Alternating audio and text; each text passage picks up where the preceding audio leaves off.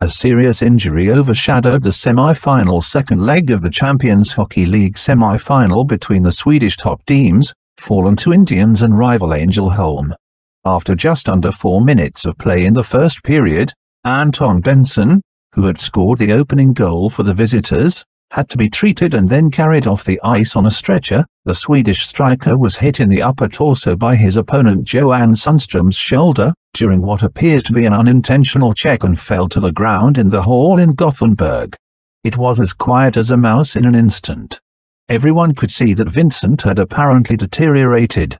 The medical assistants attempted, among other things, to stabilize him.